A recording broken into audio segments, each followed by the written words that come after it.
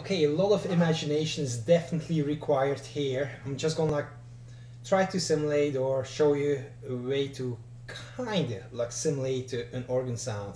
If nothing, at least it's a cool technique to experiment with, or to take further in different ways by adding effects to it. But here we go. So I want to create some kind of, like I said, organish kind of sound. I'm gonna hit my strings hard, immediately drop the volume after hitting the strings, and then lightly bring up the volume or slowly bring up the volume again. So let's experiment with this, try this out.